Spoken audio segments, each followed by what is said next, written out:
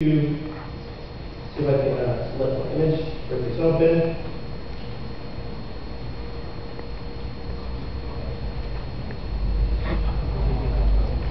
Alright, so for those of you who've been wanting 3D and an easy way for designers to work with, there you go. I mean, we're adding the ability to manipulate items on stage with a very, very simple 3D tool.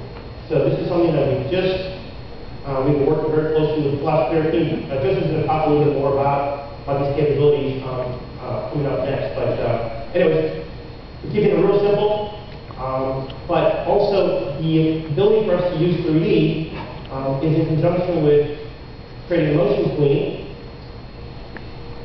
Let's do something like that. And so therefore, there's a simple animation using the exact motion screen capability to have 3D if not fully supported. So I'm hoping this kind of gives you guys a quick glimpse for what we're doing in this next version of Flash. And believe me, we have not shown you everything. So if you guys think this is a lot, we still have a lot more to come when that CS4 ships. But if you have any questions about it, we'll be outside. But I'd like to introduce Justin Everett.